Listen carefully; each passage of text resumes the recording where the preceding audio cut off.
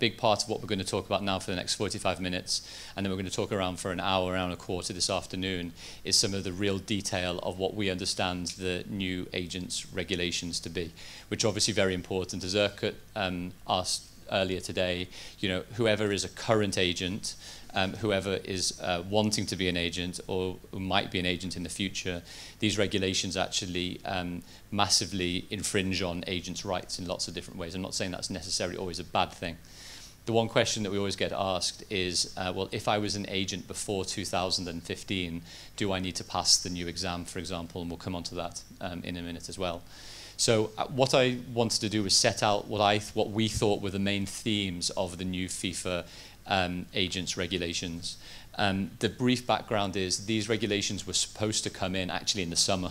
Erkut and I talked about that, talked about doing this course along with Jesse actually in the springtime last year, and said we actually need to do this course really quickly because we were sure that the regulations would have already come into force, that agents would already be doing the exam, and that the new licensing regime would already be in place, and none of that has obviously happened so far.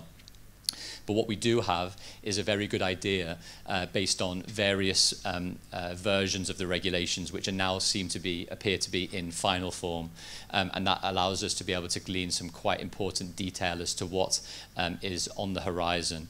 And so what we've done basically is highlight, I don't know how many, 6 or 7 elements that we think are probably some of the most important points to touch on. Not necessarily in any particular order, but the most controversial and important one to a degree is the first, which is the commission cap. Before we go into a little bit of detail, does anyone want to tell me what the controversy is around what the FIFA agent commission cap proposals are?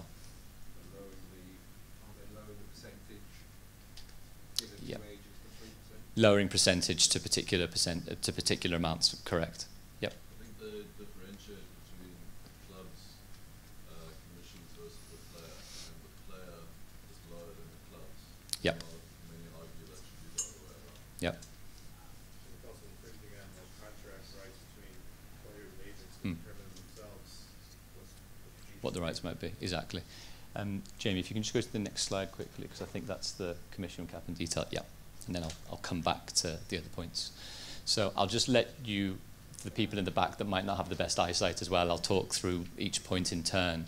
But that's very much, Peter, what you talked about in terms of what is apparently on the menu for FIFA and for agents. And we'll talk about it after lunch, which are actually then the potential challenges and issues that will apply, especially, as you said, between the privity of contract between player and agent. So let's take it one in turn, if that's all right. I should have had something to eat as well. The first one is, what FIFA have said is that 3% of the player's gross remuneration can be paid to an agent if acting for the player. So 3%. That's what the cap basically is, 3%. But what a player's agent can also earn is a further 3% if they are acting for the purchasing club as well. So as we talked about before, this is why it was important to understand the nuance of who gets paid for what. Ultimately, the regulations at the moment, or rather the regulations what they are going to be, equals 6%. So if you are a player's agent acting for the player and the buying club, you can earn up to 6% of a player's gross basic salary, plus some bonuses and other things on top, potentially. Now, there was a point about players' agents earning a certain amount and then agents earning a certain amount if acting for the club. Exactly right. Erkut will talk about it in a minute, because I know this is an important point that you mentioned as well, in relation to if if an agent is acting for the player, the maximum they can earn, subject to these little caveats on smaller remuneration, is 6%. However, the regulations were drafted, and again, Erkut will talk about the consultation process maybe in a little bit of detail in a second, that if you're an agent acting for the selling club, you can earn up to 10% of the transfer fee. So you can already see the disparity and the potential. Sorry, I'm literally in the way here both ways. I'll literally go like that. See how much I can squat. so the difference there is that on one side you have players' agents only being able to earn a maximum of 6%. And however, if you're an agent with a very close relationship, as Erkut explained, to a particular club, that agent can act sell side and earn up to 10% of the transfer fee. They're the current proposals on the table. Erkut, do you want to talk about that now, or yeah? I think it's important. Thank you, Dan. So, just to give you a quick, sorry, Daniel, I didn't laugh enough, but still, there's still something left. I was so hungry, sorry, guys. So, in 2018, I need to go back to 2018, April 2018, there was the first agent consultation process with FIFA in Zurich. So, and I was invited as one of these agents. So, worldwide, there were agents there from America, from Australia, from Africa, from Asia, from Europe. So the names, all the big names you know, they were all there. Also the one who just passed away, Mino Raiola, and everyone else was at that meeting. That was 2008 in April, and I was part of that consultation process when FIFA said, we want to consult agents when we do new regulations. That was the goal. That's what I was thinking that was the goal when I was there. But the passed away Mino Raiola said something over there that was very interesting at the time. He said, like, this is not a consultation process for us. It's just a media show. And I was like, I wasn't really on his opinion at the time. But later on, when the time passed, then I realized, okay, so he was right on first day, right? That it was not a really consultation process or a group. It was literally what I realized after 2 years being in that process. Then I left. I said, I'm leaving the process. I don't want to be part of this group anymore. I left in January this year. After FIFA again and again and again never let us talk to stakeholders in the group. Only the first meeting was with the president of FIFA was there for 5 minutes. He just say hi and then goodbye. And then some stakeholders were there. But after that, and none of them, so we had ongoing meetings in Zurich every 2 or 3 months and also online during COVID, but we were never able to talk to stakeholders really. So we were just talking to some representatives of FIFA, and it was always promised, and especially concerns of 10% and stuff, so we could address them, but never anything changed. And it was just one-way show. We will change this to that, and that's it. It was listening to us in a kind of way that they can say, yes, we listen to agents. You understand? So that's what I realized. I was in a show, actually, I'm suiting them and not agents.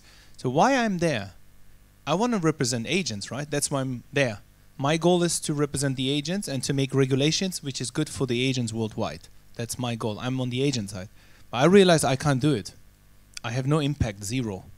I'm not listened at all. I'm just there for them to say, yeah, we talk to agents. That was a nice progress, a nice process. We were sitting with agents on the same table. It's all bullshit, right? It's yes, the clubs. So UEFA, FIFA, FIFPro, ECA, European Club Association. So they are all stakeholders in football.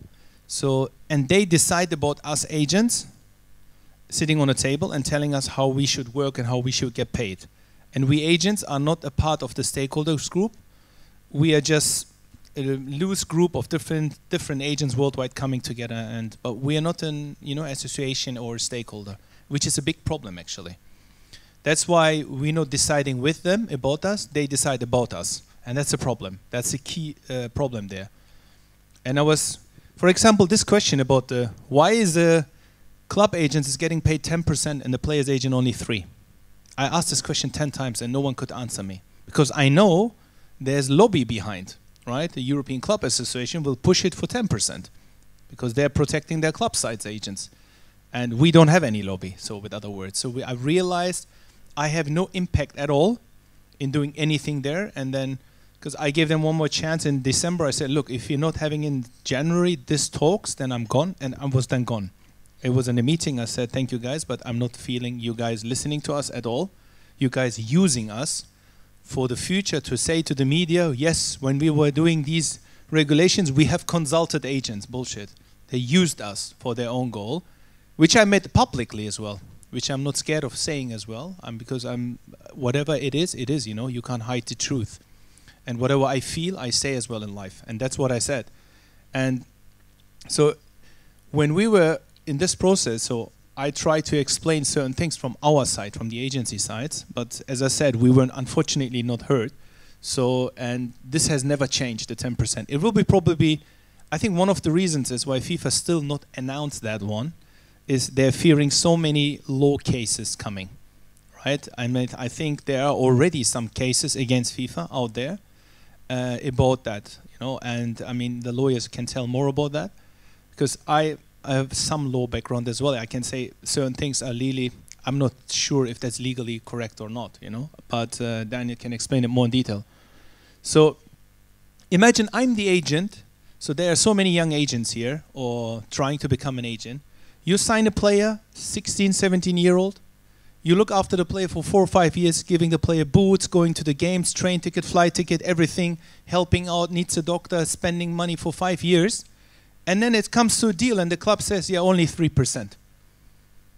And you have to pay tax on that, and you probably work with another agent on that deal as well. So you split the commission into 1.5, you pay tax on that, and then FIFA says, yeah, you have to survive with that. And then imagine your player signs with a League 1 team or Championship, League 1, League 2 in the beginning, right? Young player, there's not much money. So the first time for that young player you may probably make money is a second pro contract, not the first one. And that will take 5 to 6 years of investment of time and energy. And then they tell me, you're only eligible to get 3%. How is that possible, right? How is that possible? How can someone tell me, like, I can only earn 3% of that deal? So how do they know how much expenses are? But on the other hand, they say, yes, someone representing a club who just made 2 phone calls, talked to 2 of the clubs and made a deal and broker a deal is eligible to get 10%. Do you understand? So they do that because they don't understand how we work and what we do. That's a problem, because we're not stakeholders. So it must be the other way around. An agent should be can earn up to 10%, and someone representing only the club should get only 3%. What is he doing, someone representing a club? Getting a phone call, brokering a deal, 3%. I'm just saying, if it would be fair, it must be the other way around, but it isn't, because they're stronger. And I mean, they say we can earn up to 6%. Who guarantees me that I will be a dual representative agent? No one. They say, yeah, but the player agent can earn up to 6% if he represents also the buying club. And if there's another agent on the buying club already, the club's putting agents into the game all the time, what will I do? I stuck with 3%, right? So with other words, guys, they're creating a monopoly of agents. They don't want you guys in there. I'm telling you honestly, straightforward. They don't want new people to break through into this business. Not with that. They want that's what there is there. They will create a bigger monopoly, because none of you can survive a 3% model. None of you, if you want to make it as a business in the beginning. It's impossible, right? If you get 6, maybe sometimes. You need to work actually more on the club side than on the player side in future, right? So there will be a lot of problems. What will happen? Clubs will pay agents under the table. What will happen? Players will start paying the agents. So they're shifting actually the money from the clubs to the player side. So none of the agents will say, especially if you're a powerful agent, you're not saying, hey, I'm working for 3% for you. You say, I got 3 or 6% from the club, and the rest you pay me as the player. Yeah, as a consultancy fee or whatever you call it, right? So they're shifting actually the money to the player side, right? So it's discussable. There's a lot of things going on, if that's correct or not correct. But for me as an agent, and I'm thinking, I'm putting myself back 10 years. 15 years when I started as an agent, like how difficult it was to sign a young player and to survive. With this model, it's very difficult, guys. It gets more difficult. But as I said, nothing is clear yet.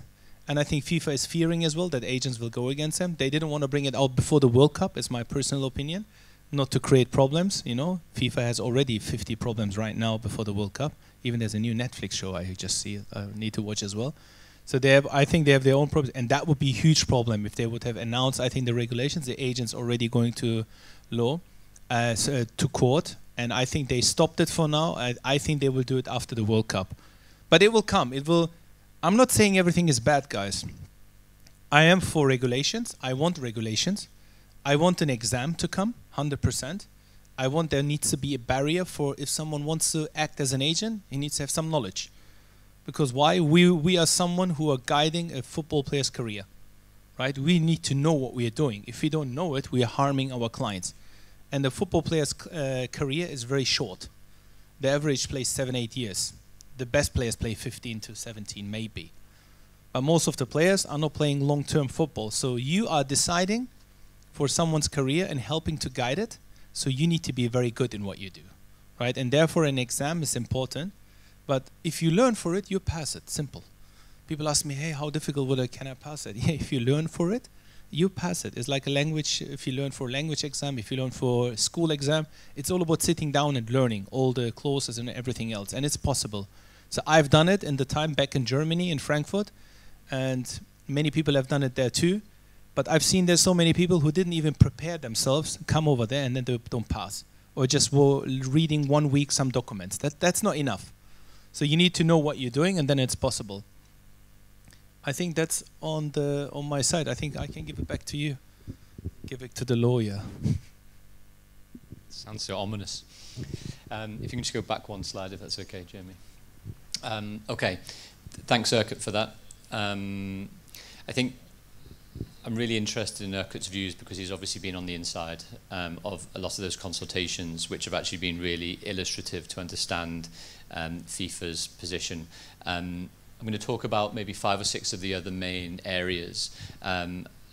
Jesse's then going to chat through, and then that's more or less just going to frame the first hour or so of the conversation, hour and a half of the conversation for this afternoon, about going into detail with a number of the challenges and issues that Erkut and Jesse can talk through in quite a lot of detail as well. So if we've talked about commission cap, and we're going to talk this afternoon about actually the legal challenges that will almost certainly happen. I also think, for what it's worthwhile, Erkut's view is on FIFA not wanting to do too much before the World Cup. I also would be hugely surprised if FIFA aren't actually having private conversations with the biggest agents associations who are potentially going to bring the commission cap legal challenges to see if there's a midway point to be able to found. I wouldn't put that past, actually, that there will be some agreement, because effectively this is the major sticking point that a lot of agents will be quite rightly concerned with. The second is the exam, which Erkut touched on. We're going to talk this afternoon about actually the various facets of the FIFA regulations, which will go into what will be a multiple choice, I think it's a 20-question multiple choice exam. And that will effectively then, if you pass it, give you the license to be able to operate in any FIFA jurisdiction country. The thing about the exam is, in the past, there were questions about National Association regulations as well. This one will simply be on the FIFA regulations. And so myself and Erkut have been in some conversations with FIFA where they've actually provided us the types of questions on the multiple choice multiple choice test that will be, and then what it will be based on, which is all the usual stuff pre-2015 that was ultimately there. The two things we should stress on the pre-2015 exam and the regulations was that the pass rate was very, very low. I'm not sure, in truth, whether that was because of the caliber of the candidates or whether it was also because the knowledge bar was actually quite high and the questions were pretty complicated at that, in truth. What is the pass rate? We don't know what the new one will be. I'm not necessarily sure, I'm not necessarily sure they will go like, we want a 50% pass rate, but the last pass rate was so low that I think they will have to try and reduce the potentially the difficulty of the exam, or maybe they'll try and keep it as it was, because I think what Erkut and Jesse have said in the past is very, very important to explain is, since 2015, because anybody can basically become an agent, the level of understanding of law, regulations, commercial elements, how things work in practice has basically just dropped massively, and that's led to lots of different issues. At least a very bare minimum set of regulatory requirements is not good enough in my view, full stop.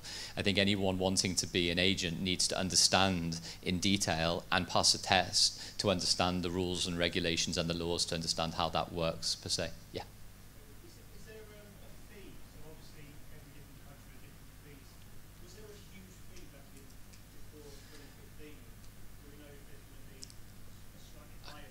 can't remember, was there a big fee?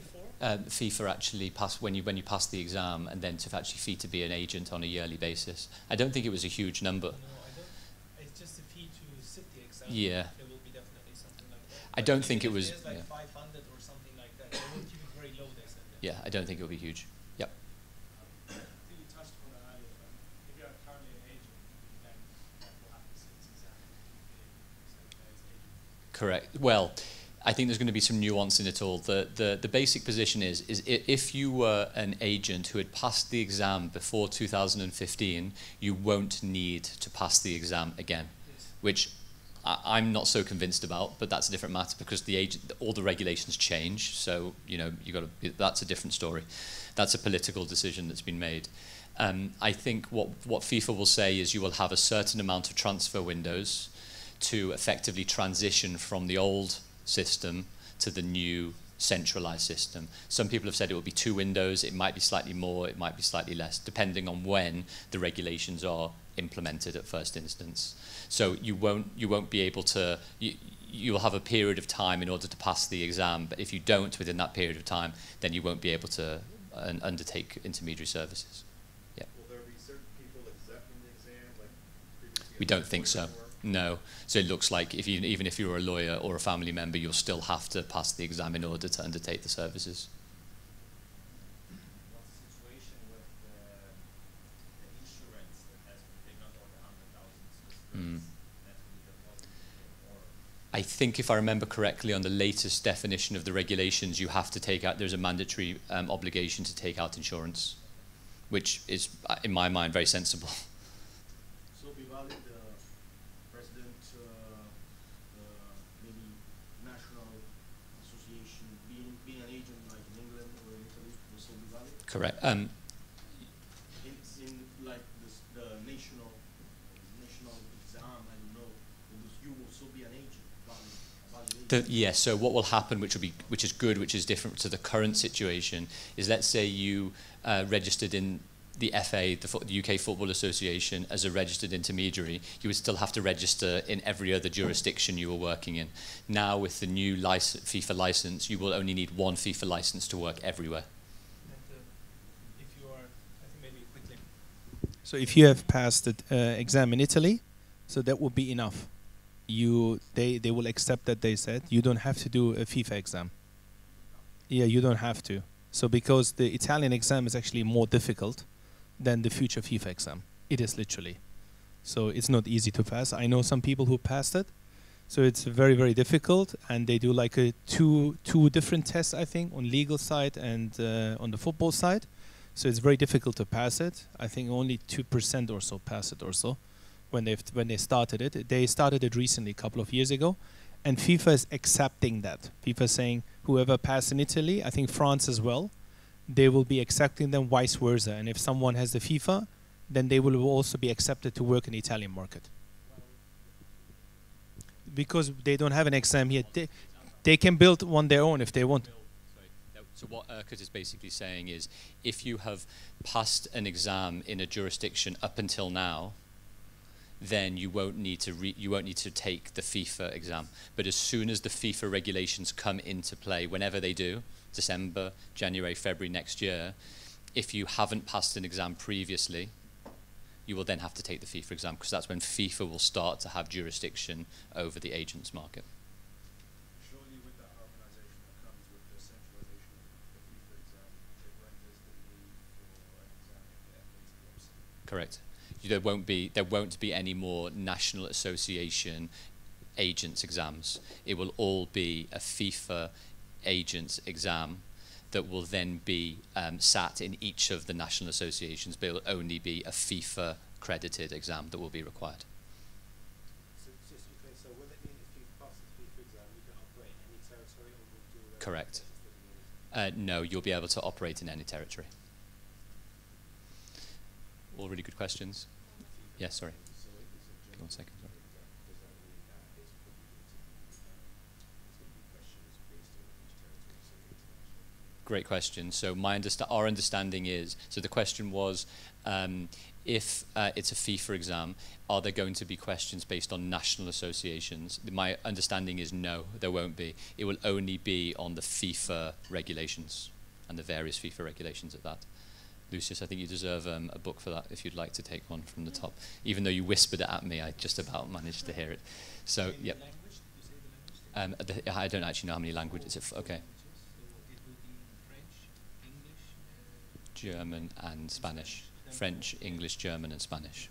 So you can choose one of the languages. Do you have one? Oh, no, I was Just 1 second. Sorry. Is no, that okay? I was just adding to that the FIFA covered territory, obviously. But There are some that aren't there FIFA are some affiliated. that Yeah. aren't, and adding to that, would that be just with that country's FA? Yeah, I'm not sure how that will work in practice. I mean, if you're not a FIFA affiliated FA, then Doesn't really no.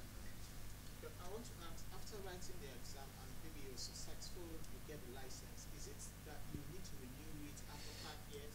Great question. So that is actually one of the bits here where it talks about ongoing professional development. So what will happen is if you have already passed a previous exam, you have to do 20 hours of CPD, ongoing professional development, on a yearly basis, 20 hours. You have to do more.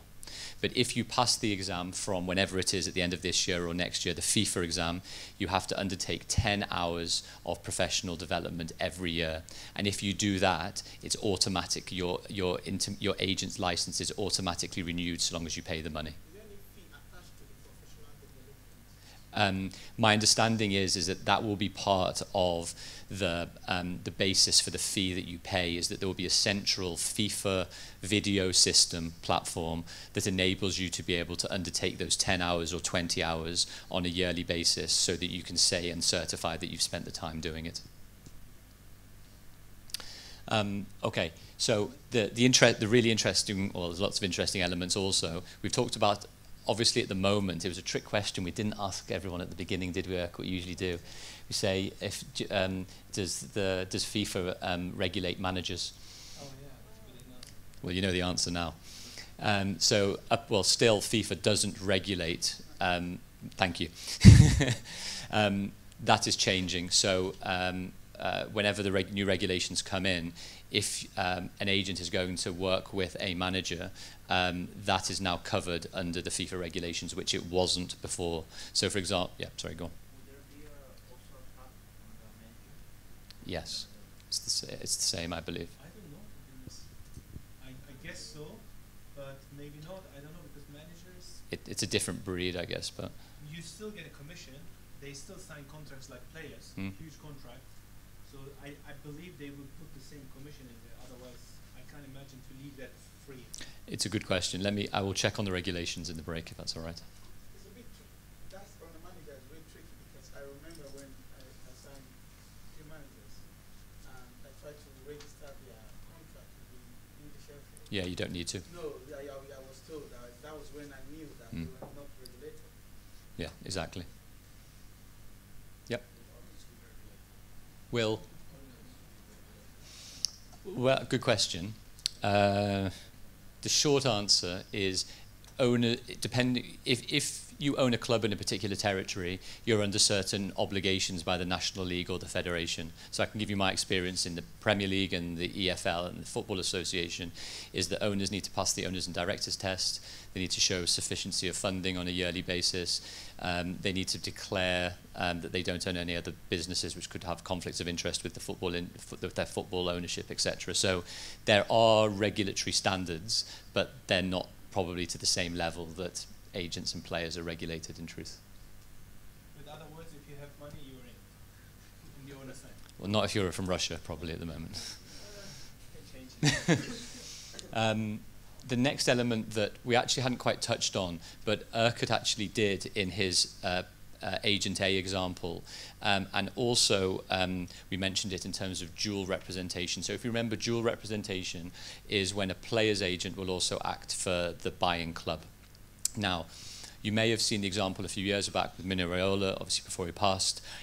He was involved in the Paul Pogba deal, where it was reported that he acted for Juventus on the sale, on Paul Pogba for the contract renegotiation, and Manchester United for the buy side. So he acted for all three parties. Now, Carol in the back, when she asked the question about conflict of interest and waivers generally, asked a very important question, which is if it's sometimes difficult to see, or rather looks like there's inherent conflict of interest when you're acting for the player and the buying club, there is an added layer of potential conflict if you're acting for the selling club, the player and the buying club as well. And something quickly. Just putting in something, sorry. Just want to, on that case, like Mino Raiola acting on all three parties, like imagine you are an agent, right? You just started working as an agent and you started representing a player from Real Madrid, 19 or 20 years old player, right? And imagine you're in a situation that player is now wanted by Manchester United. Okay, consolation, you have a player, you're looking after the player. And Manchester United tells you, if you bring us this player, we give you 20 million.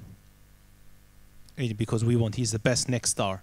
It's like, we want to give you agents if you 20 million. Real Madrid says, if you bring us 100 million as a money to the club, we give you 20 million commission. And the player, you represent the player, you get your normal 10%, whatever. And you have it on the table.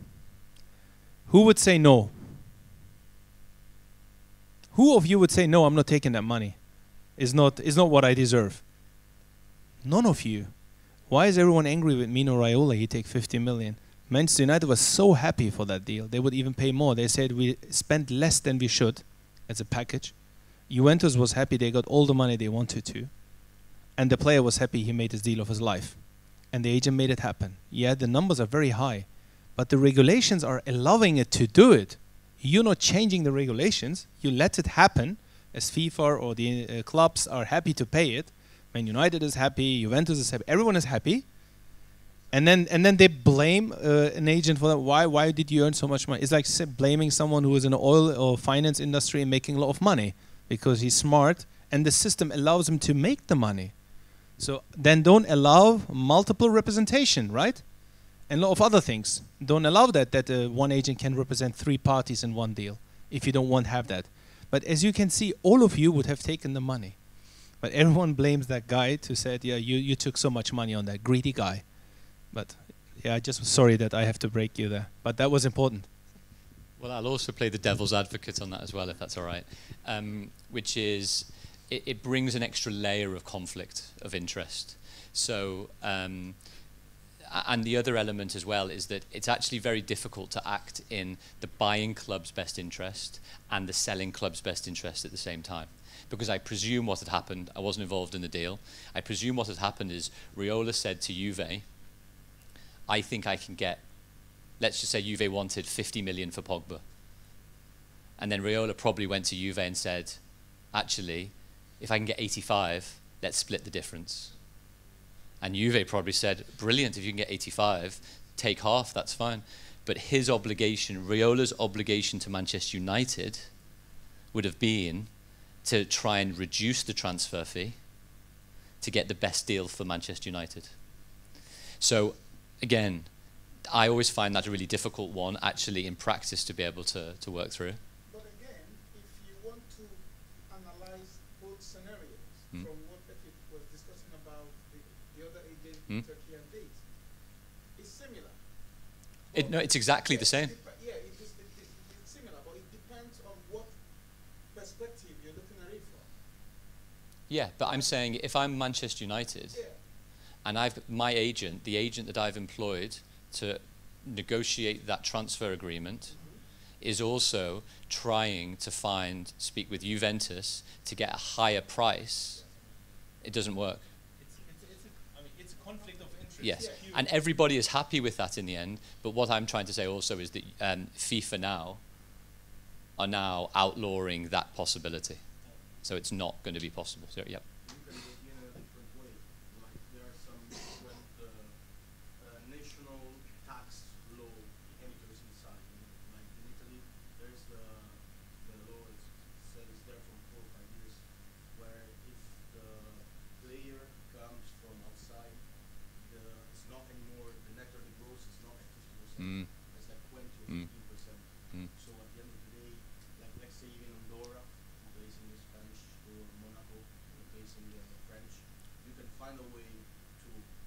obviously put higher the wage to the player with the tax help. Yep. And then at the end, you can get money for that on the normal Yep. 10%. Correct, but what, again, just, I love your creativity. But again, what you will have in, for example, the regulations that I see and the regulations for the contracts I will say is that there will be a specific obligation which will say that the player cannot, when they receive their remuneration, their money, cannot pass that back to their agent in any way. So the player then runs a risk from a regulatory perspective that they breach and then would be a problem. I'm not saying... It's normal 10% though. What's normal 10%? The commission we're talking about. Yeah, I agree. I agree on that. You can have it's like higher the wage. It's obviously tax held by the countries where you are. Correct. But you can get higher. Hold on one sec. Anyone else? Just before this turns into a nice debate.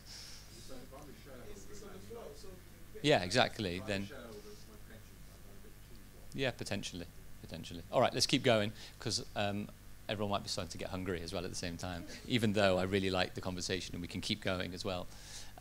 Actually, it's a good thing. Actually, if people are listening, then they're keeping on discussing.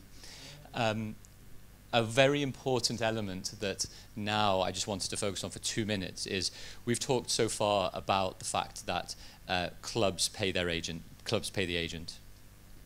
It looks like, based on my understanding of the rules now, the FIFA regulations that will come into play whenever they do, is that will be outlawed. So what will happen is players will have to start paying their agents directly or via the club, i.e. the club will deduct from their salary so they don't feel that they have it, the money that would then go to the agents. But the difficulty with that, just to let you know, is at the moment, with the club paying it, it becomes more tax efficient for the player. I can give you an example in a few minutes afterwards, again from the tax perspective.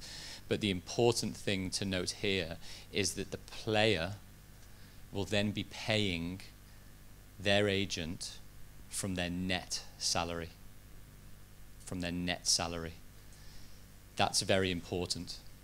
And I don't think anyone actually realizes the significance of that for players, because in a lot of jurisdictions, players cannot deduct their commission that they would pay to their agent from their annual tax return. It has to be from their net salary. Which is okay. If I do my service for the player, Well, no, I don't know. So what I'm maybe suggesting is, so for example, in other sports, so for example, in golf and in tennis, those tennis players and those golfers pay their agent directly, whatever percentage, but then from their from their gross, because they can deduct it as a deductible taxable expense. Yes, but in football and in cricket they cannot. in England or In England, no, in across different countries. I don't know in all different countries, but in England especially, it's a specific tax regulation, which is really silly. So this is why the problem of players paying their agents in certain jurisdictions causes a major problem.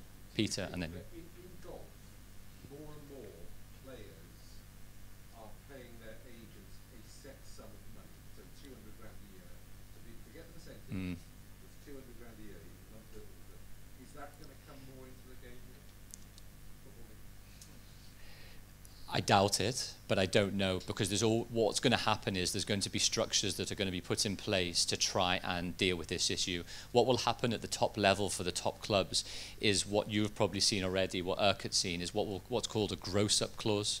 So what will happen is the accountants and the tax guys are going to have to work out the net payment that the players would have to pay to their agent, and then work out what the club will have to pay the player from a gross tax perspective, so that the net amount works out as the right payment to the agent. Have I just confused everyone in the room? Do you want me to say it one more time, or are we okay? One more time? No, we're okay, we get it. Yep. At the end, it's cheaper for the player because of the commission cap. I mean, if the player pays the agent like 10% today of his gross income, and that would be deducted to 3%, right? Of his net, in the end, it would be a smaller amount for the player. going to go through that with you at the break just to show you why that might not quite be the case. But we'll talk about that if that's all right. Yeah. I feel like, especially in this day and age where it seems to feel like the media kind of Mm. agents quite a bit, Mm. do you think that will have an impact in terms of clubs, in terms of negotiations where clubs speak to their players and kind of, like for example, if the players trying to negotiate a higher wage or higher salary, the club might speak to them to pay their agent Yeah. that salary. The club might be like, well, okay, then just pay your agent less kind of Mm. thing. Yeah. So Lucy asked a good question, which is just generally, does this change the dynamic of the club and the player depending on the negotiation position, which is right. It's helped clubs considerably, them being able to pay players directly, and it's also helped players from a tax perspective. This whole dance of clubs paying clubs paying agents is effectively to save players tax money. That's actually the truth of the reason why you split it then between player and agency side. And now that potentially not being the case because of the FIFA regulations, interestingly causes a few issues. But one, I actually think that if the FIFA regulations just simply said players have to pay their agents and we're not going to do any caps, I think that would be fine. Because as rightly as you said, if players understand what they have to actually pay their agent, what they actually have to pay rather than the club paying, they would quickly work out when that percentage would be necessary and how high or low that percentage would be.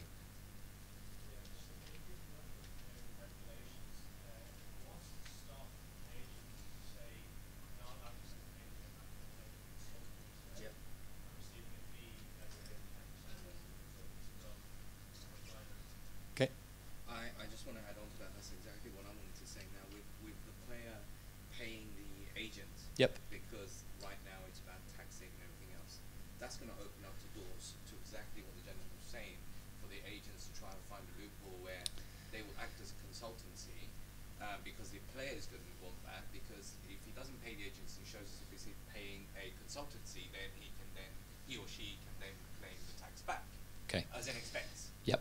Rather than pay them as a fee. To answer the question, I'm going to make it slightly more complicated. Sorry.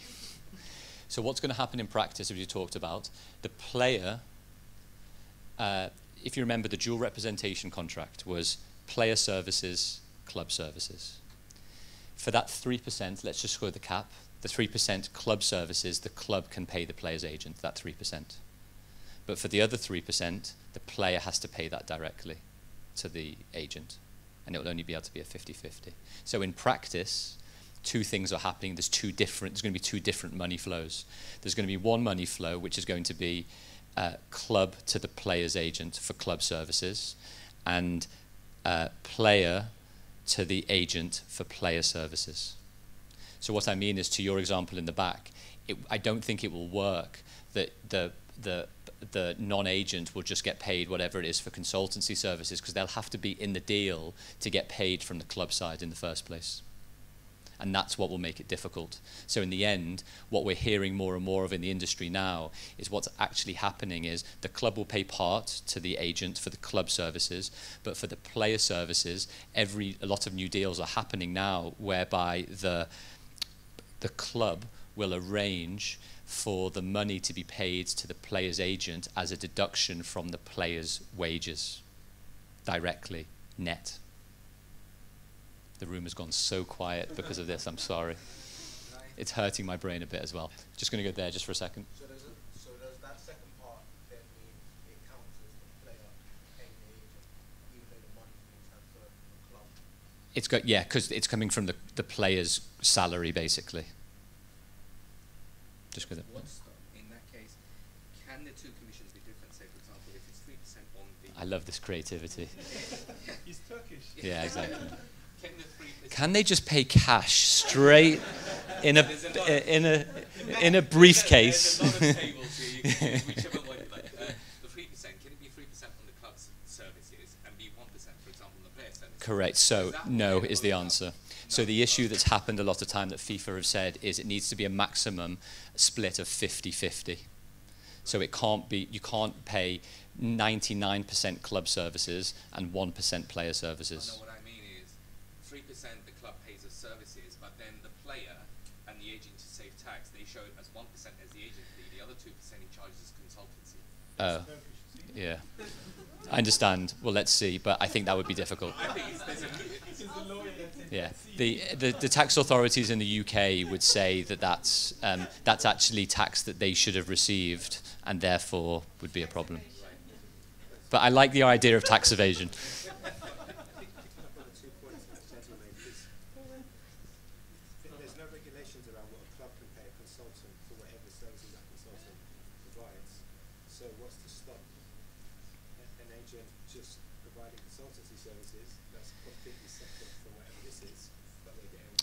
So what the new FIFA regulations say is that if a transaction happens within a period of time where a club also enters into any other type of financial deal with an agent, the presumption is that that was for a transfer, unless the agent and the club can prove otherwise. Same. An agent as a scout, which happens in England. Yes, but they would have to disclose it, and then FIFA would have. Just one at the back then, just 1 second. I'm sorry we're going on a little bit. Is that, everyone's okay?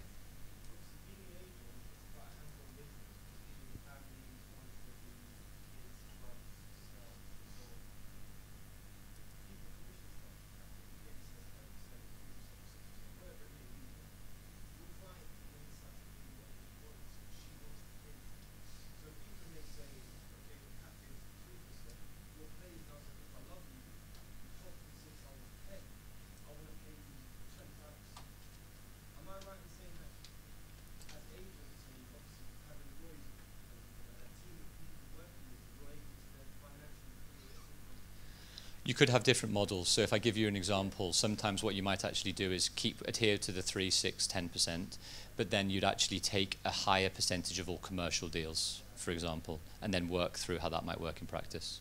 There was somebody else. No, my question was on agents paying, the players paying agent. So is that payment still going to pass through the clearinghouse? Is it in the No, discussion? no. It won't pass through the Then pay. it's going to be ridiculous, Why? because what they're talking about definitely is going to happen. Because there's no checks and balances. The clearinghouse is there for checks and balances. Yeah, but if I play the other position, all that will happen is if it goes to the clearinghouse, it will go to the clearinghouse, it will then go to the player still, and the player will still be able to decide what they want to do. Yeah, but the clearinghouse does all the checks and balances to keep integrity of that payment. Yeah, but they won't know. It's like anything. As soon as the payment goes to the agent, or as soon as the payment from the clearinghouse goes to the agent or the player, FIFA will have no visibility on what happens to any of that money next. Then they pay the players paying the agent. I'm one of them that really be against it, because if they want transparency, there wouldn't be transparency from that part. If the top part is being covered, passing through the clearinghouse, and it goes to the lower part to go to the agent, there's really not going to be a kind of a clarity with that, because obviously the corruption area that we're trying to kick against is still going to be there. For example, we still go back to the scenario that Erkut talked about earlier, transferring the money directly to an account. An agent can discuss with the player and say, okay, transfer this. Obviously, that's out of the top jurisdiction because it's come to the lower level. So if it's not passing through the clearinghouse, I think it's really going to be a confusion. You're going to see as the year goes by that there's a lot of discrepancy in either the payment that agents receive, and there's going to be a lot of court cases.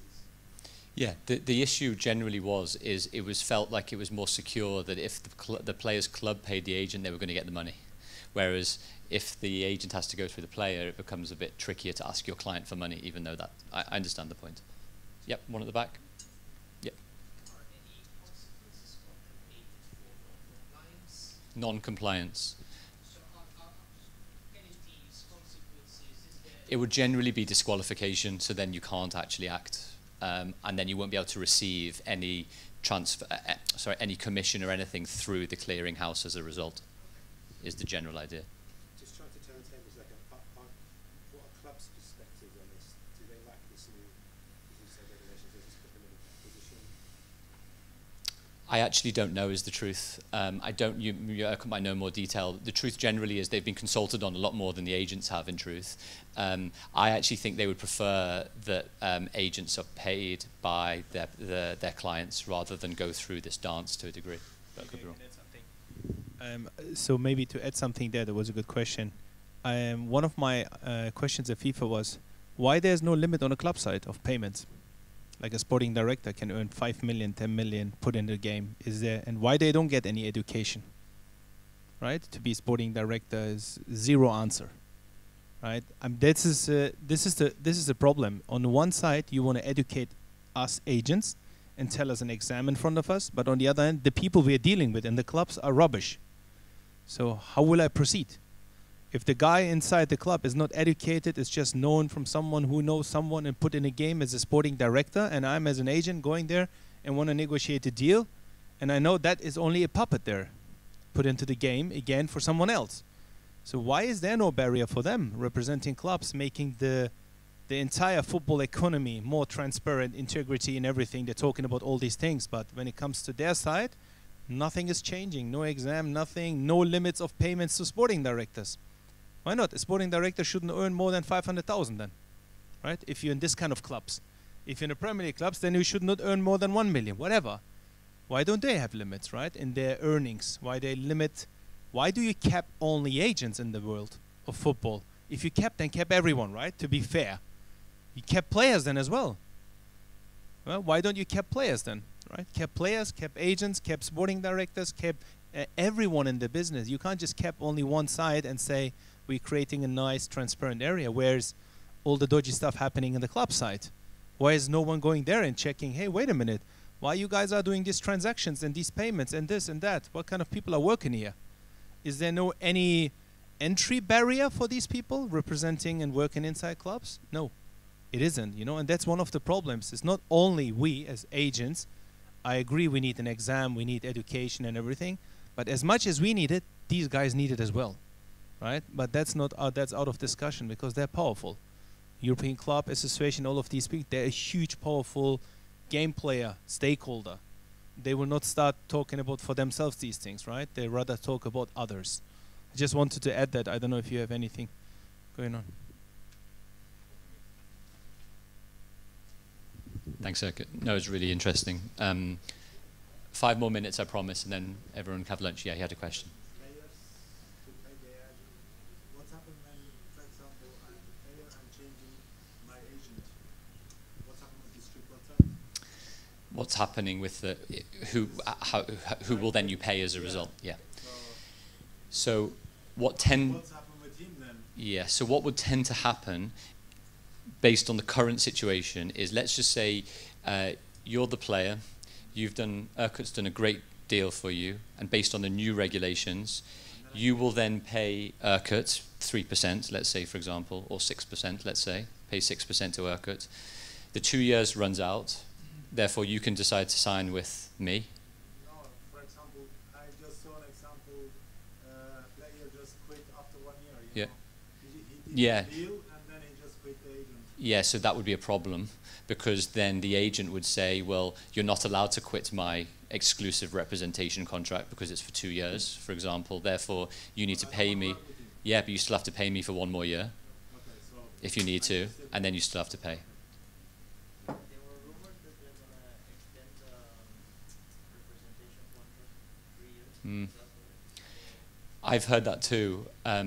It would be very interesting. It might be on a country-by-country basis, because some countries have specific terms for how long a representation contract can last. So yeah. Remember there was also talk about it shifting from a representation contract based on years rather than moving to transaction based. Is that also still in play? I haven't heard that. It's interesting. I don't know, but if you can send me anything that you've read on that, that would be quite cool. Does that mean that I have to start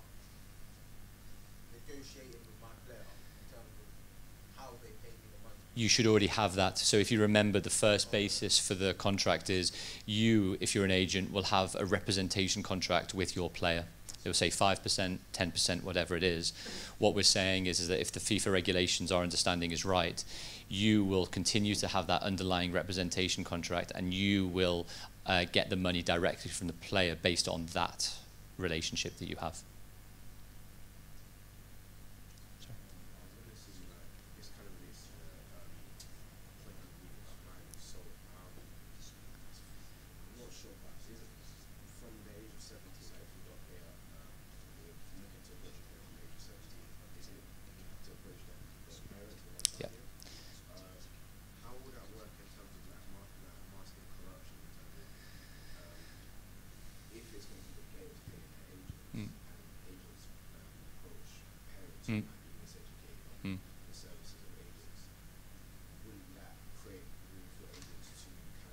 Exploit the system.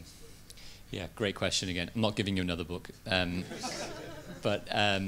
So the short answer is, on the minor side, if players' parents are basically entering into the deals because the players are minor, will that lead to more exploitation if players' parents don't understand exactly how things work? The short answer is absolutely.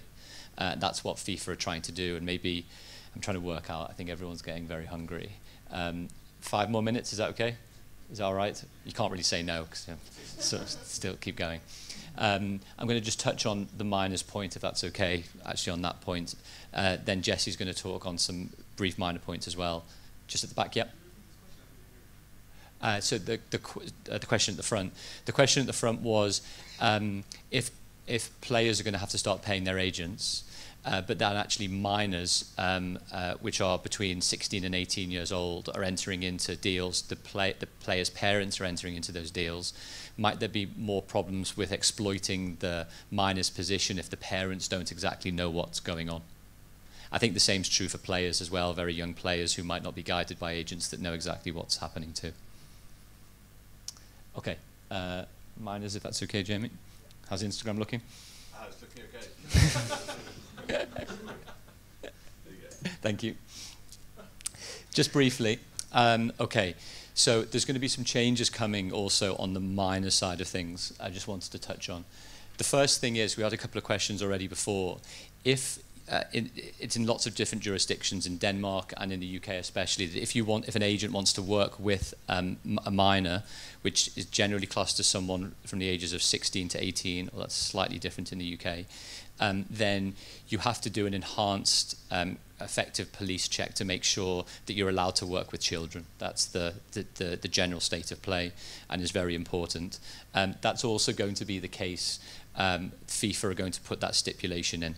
Now, there's a few different issues if you're an English agent, because if you remember, in the English rules, agents are allowed to approach a player in the year that the player turns 16. Just give me 1 sec, because my brain's going to hurt otherwise if I think you can. Now, what FIFA are effectively saying is approaches to minors won't be permitted until 6 months before the player can sign their first pro deal. Now, in the UK, it's different in different jurisdictions. I can base it on mine. Is a player can sign their first pro deal when they are 17. So that actually means that in the UK, it will be later than when agents otherwise would have been able to do under the rules. Now, it's different in different jurisdictions, I completely get that, but it actually puts UK agents at a disadvantage of actually only 6 months before a pro deal is signed to actually be able to liaise with players to try and find out that deal. Yep.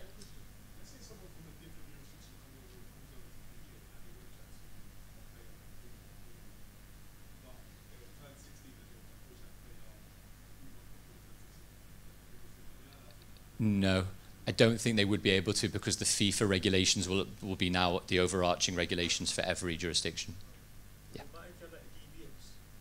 It's the DBS, it's basically, yeah, it is. Yeah, it's DBS. Okay, right.